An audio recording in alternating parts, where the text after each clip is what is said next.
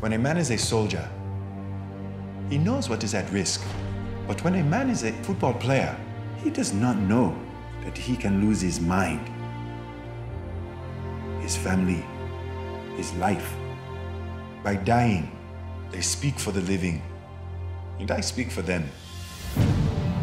Bennet's story was almost like breathing oxygenated air. It was pure, it was uncomplicated, it was heroic, it was patriotic. Bennett is from a tiny little town in Nigeria, and he was the 6th of 7 children, and then he used medical school as a chip to get out of Nigeria. He never wanted anything more than to be accepted as an American.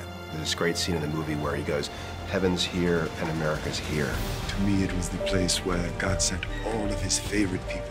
Americans were the manifestation of what God wanted us all to be. I took that line right out of Bennett's mouth. My father teased me I was a professional student. The last time I counted, I had like 8 degrees and certifications. It isn't until he starts working with dead bodies that he finds his calling. My specialty is the science of death. I think more about why people die than I do the way people live. He has a wonderful sixth sense about trying to figure out how a person died. He delivers that information to the family, and he considers himself to be a helper for the deceased and for the family to move to the next phase. My faith teaches us that when you die, your spirit and your soul progress to eternal life. He's a deeply spiritual man, and when he's performing an autopsy, it's a spiritual experience for him. I did not know anything really about football. I didn't even know what a quarterback was. My objective was to embrace the truth. He didn't care what he was going to lose, what he had to give up to bring this truth forward. And he really, really helped these families understand what happened to their loved ones.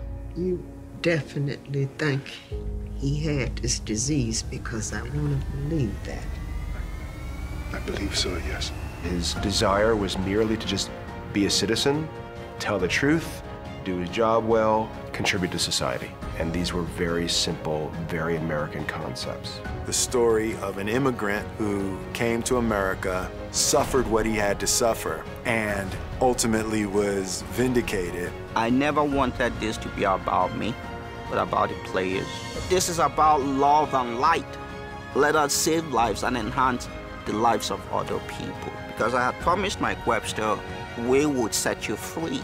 You were a victim. If you continue to deny my work, your men continue to die. Their families left in ruins.